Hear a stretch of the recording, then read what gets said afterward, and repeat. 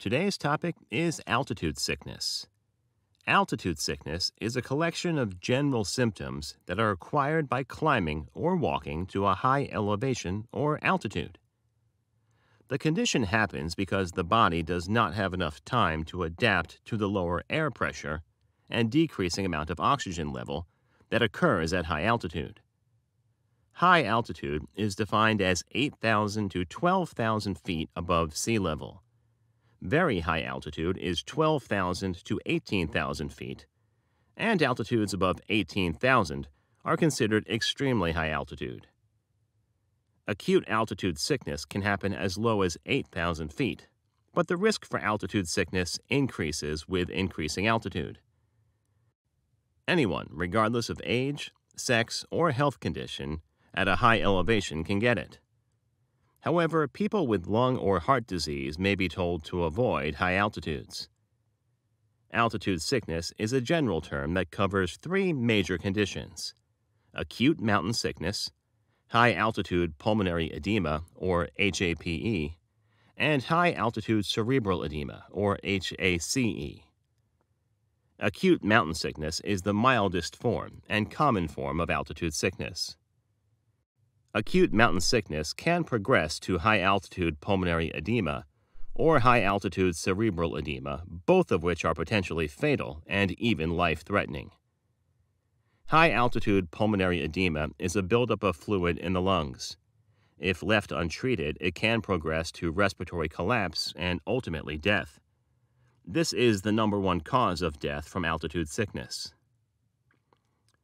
High-altitude cerebral edema is the most severe form of altitude sickness.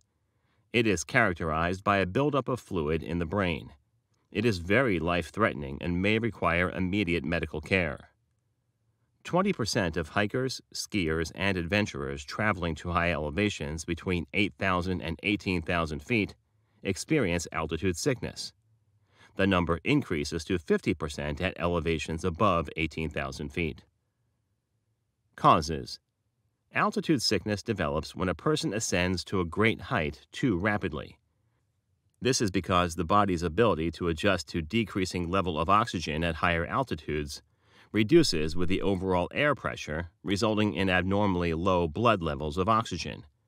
The person has to breathe faster to compensate for the low oxygen. The heart rate also increases. Since the body needs to adapt to the lower air pressure as well as the decreased oxygen levels, a gradual progression is often needed. This slower climb is known as acclimatization.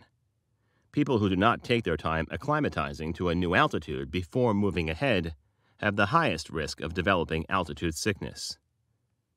Symptoms: the onset and severity of altitude sickness vary among individuals and depend on the rate of ascent, amount of physical activity at high altitude, individual susceptibility, and the altitude attained. Acute mountain sickness: headache, loss of appetite, nausea and vomiting, fatigue, dizziness, insomnia, shortness of breath during exertion, rapid heart rate, pin and needle sensation, swelling of face, hands, and feet. High-altitude pulmonary edema: fever, persistent dry cough that may progress to produce pink, frothy sputum, panting even while at rest.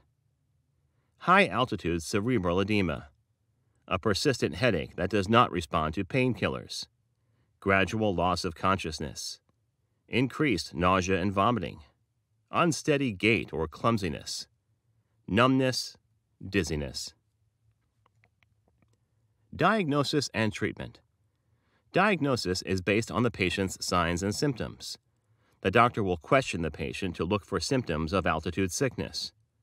The doctor will listen to your chest with the aid of a stethoscope if you have shortness of breath. Rattling or crackling sound in the lungs may be a sign of fluid buildup in them.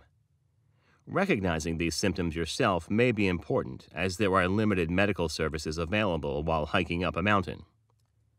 Treatment: anyone that develops symptoms should immediately stop ascending or go to a lower level and rest till symptoms are completely gone. It is important to let others know of the slightest hint of symptom. For mild or moderate cases, oxygen may be used. This is commonly provided by physicians at mountain resorts. Painkillers such as acetaminophen or anti-inflammatory medicine such as ibuprofen can be used for headaches. A Gamal bag may be provided where a rapid descent is impossible to evacuate people with severe symptoms, not to treat them at altitude. The Gamal bag is a portable plastic hyperbaric chamber which can be inflated with a foot pump. Acetazolamide assists in treating acute mountain sickness. Steroids can be used to treat symptoms of pulmonary or cerebral edema.